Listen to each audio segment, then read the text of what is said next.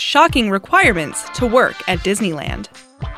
Hey everyone, it's Alexa. Before we get into today's video, make sure you're subscribed and hit the bell notification for all of our upcoming videos. Disneyland officially opened its doors on the 17th of July 1955 and as of December 2017 had seen 708 million visitors pass through. There are roughly 23,000 employees working at Disneyland, California, and thousands more at their other 11 theme parks worldwide. It takes a really dedicated person to work there, and we'll have a look at some of the shocking requirements that you need to even be employed. Tats, not cool. There are so many websites giving you advice on how to get your dream job at a Disney resort, but not many of them tell you to not have any tattoos. If you're keen to work at Disney, remember to ensure that your tattoos are covered up, even if they're Disney-inspired. Be our guest. When you work at Disney, you're not just doing the job, you're creating magic, and it's showtime all day long. Visitors to Disney are never referred to as such, but are called guests. You don't wear a uniform, you wear a costume. You don't have a job title, you play a role, and you're never at work, but either offstage or on stage. You can never tell people that you play Donald Duck, but need to rather say that you're pals with Donald Duck. Stay in character. This is probably one of the most important rules that any employee at Disney needs to remember, and that is to stay in character all the time. As a staff member of Disney, you may not refer to anything other than Disney. So speaking about the latest iPhone is strictly off limits. When that costume is on, all that exists is that character and nothing else. Disney till the end. We mentioned in the previous post that you have to stay in character, but I'm sure it never crossed your mind that those characters have to remain that way, even if they're injured, or worse, dying. A former employee shared the story of when he accepted a job as Water Goofy on a Disney cruise. Before commencing employment, he had to sign a waiver saying that should he drown or something should happen to him on the water, he would have to remain in character until he was out of view from the public. Not a great image for a kid to remember seeing Goofy drown or have a heart attack. Keeping trim. It may seem obvious when you work for any organization that your nails should be clean and neat, but as an employee of Disneyland, they must be short too. There are measurements in place that they must abide by. Disney princesses have a little more leeway and can have their nails 1/4 of an inch past the fingertip. And just in case you were wondering, no, nail polish is certainly not allowed. A hairy issue. Physical appearance is very important to Disneyland, and let's be honest, have you ever seen a Disney princess look anything less than perfect? Women can only sport a classic style with a natural-looking color. Highlights are allowed as long as they are subtle and cover the entire head, as per their career website. The hair on a man's head cannot cover his ears or touch his collar. They can have a bit of facial hair, but it must always look neat and never be longer than 1/4 of an inch. Shine bright, but not too brightly. Jewelry is allowed, but it has to be low-key. Women can have a ring on each hand and 1 earring in each ear. That's it. Men can have a ring on each hand too, but no earrings. Sorry guys. If you do happen to have other piercings, they need to be removed before working your shift. All the better to see you with. It would be a little far-fetched if Disney banned eyewear, but have you ever seen an employee wearing glasses? Perhaps the prerequisite is that they must wear contact lenses to fulfill the role. It's not exactly clear. What is clear is that if eyewear is doable, then no logos may be obvious and they have to be respectable looking. So leave your Elton John and John Lennon frames at home.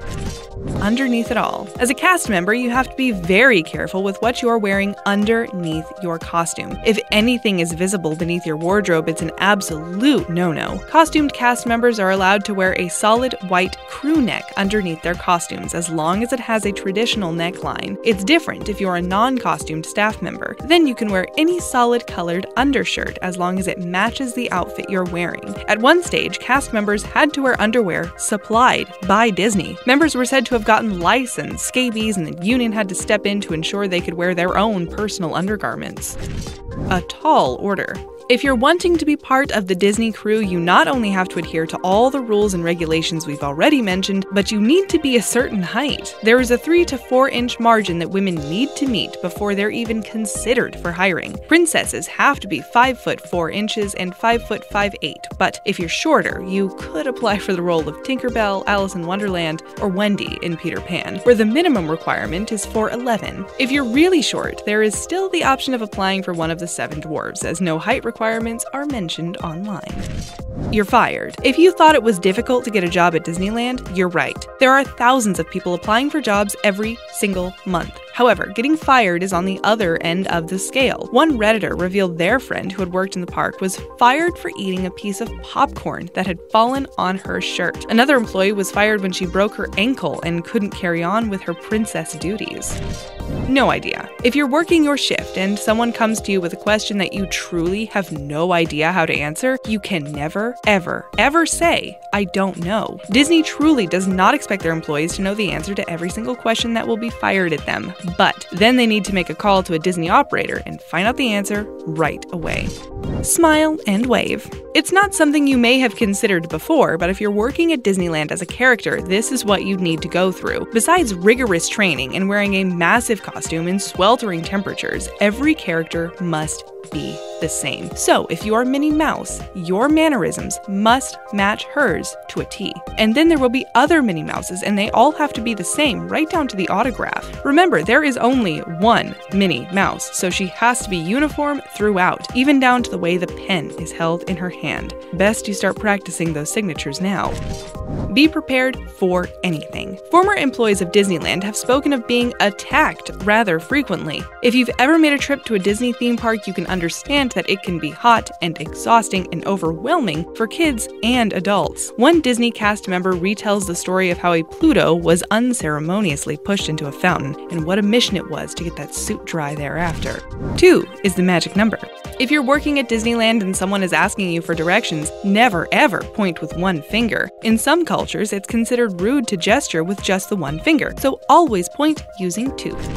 Keep it tidy. If you're a cast member at Disneyland, understand that you'll not just be playing your role to perfection, but you'll also be tidying up after yourself. Nobody is exempt from picking up trash at Disneyland, so whether you're Rapunzel from Tangled or you're Daisy Duck, if there's rubbish lying around, you're picking it up and putting it in the trash can. No bending the rules. Having just said that cast members must pick up trash, there's a certain way that they have to do it. They can't just bend down to pick it up, but must use a trash scooper to retrieve it and then throw it in the trash can. Secret code. In order to keep the magic alive in the Magic Kingdom, staff members have secret code words to alert others to situations that may crop up. For example, if a guest had to vomit, they would call it in as Code V. There's nothing that ruins the magic more than the word vomit. No photos. Imagine getting your dream job at Disneyland, and you're not allowed to take photos. Well, that's a reality for the cast at Disneyland. No photographs can be taken backstage. An image of Mickey Mouse sans his head is enough to give kids nightmares for the rest of their lives. Socially unacceptable. So if you thought no photographs was bad, it gets worse. Although cast members don't have to give up social media altogether, they are never allowed to post about their jobs. They may not reveal what characters they are either, so the magic continues. A little respect. As difficult as this one may seem, as an employee, you can never make a guest feel stupid. So if someone asks you what time the 3:00 p.m. parade begins, you must smile and be polite and tell them that it indeed starts at 3:00 p.m. Feel free to think whatever you want to, though. There's no limitation to that. Everyone's an equal. Celebrities are just like you and I, and they love Disneyland, but don't think you can treat them any differently to anybody else. They must also wait in line for photographs and autographs, and more importantly, you can never ask them for a photograph. That is grounds for instant dismissal. What's in a name? You would think not much, but at Disneyland, which we mentioned hires 23,000 staff members, it's a big deal. You can imagine that of those 23,000 people, many of them play the role of cast members, and there would, of course, be a number of them with the same name. Apparently, this is not okay, and there is a rule in place that says cast members can't share a name. Only one person can keep their original name. I guess the first person hired, right? And then the others would need to change their name. It seems a bit odd, but perhaps it's to ensure there's no confusion, especially since the characters are not exactly going to be wearing name badges.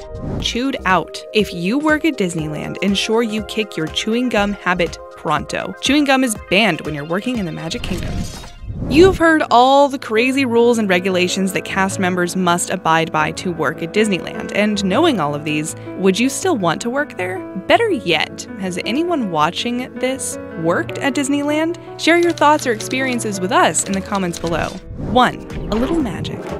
The rules and regulations are hectic, but that's not to say that cast and crew don't get to relax and have some fun too. Disney cast members get a lesson about the history of Disney and are then welcomed to their new home by Mickey himself. Cast members get unlimited free access to the parks, pizza nights, and team building days. They can test new rides and often get a party thrown for them in their honor. When their days are over at Disney, they have a graduation ceremony and receive a certificate and a mortarboard with its own set of Mickey's ears. Of course.